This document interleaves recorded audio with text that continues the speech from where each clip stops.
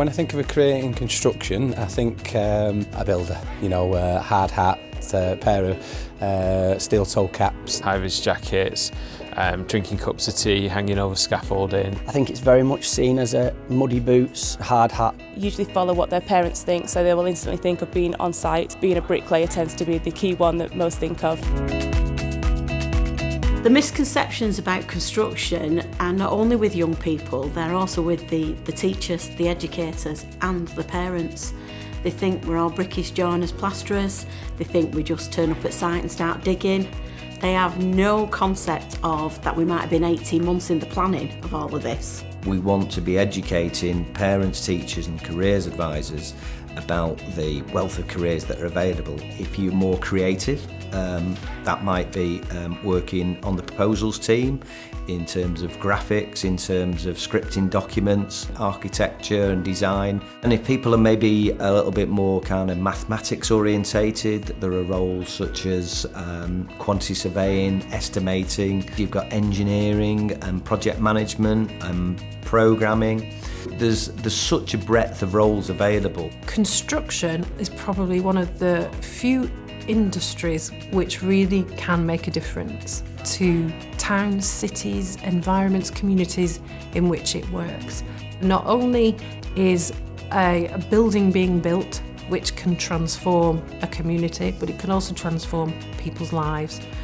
It really does provide young people with an opportunity to be proud, being able to drive past a building and say to their friends, mum, dad, brother, sister, I helped build that.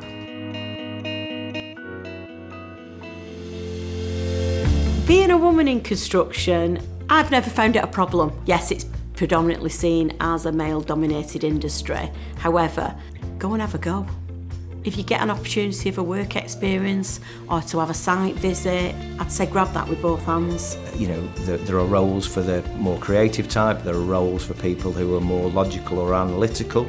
In the current era, people are becoming, I think, a little bit more wary about going to university because of the levels of debt. In a number of instances, an equivalent qualification by doing an apprentice degree, so you're getting the beauty of the practical experience and the academics. If we can demonstrate to them and show them all these different job roles and show them what sort of salaries can be earned in that industry and different routes into our industry as well, you know, through apprenticeships. It's about making them realise that, oh, I didn't even know you could do that.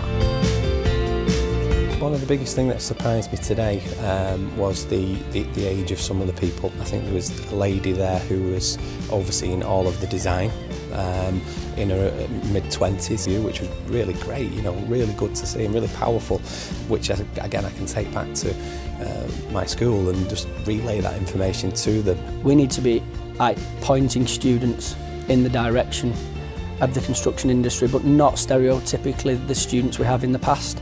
We have pupils that aspire to be doctors and lawyers and accountants because they're seen as being the professions, but I think we need to step up a bit more to the times and start promoting the construction industry as it's equally as professional.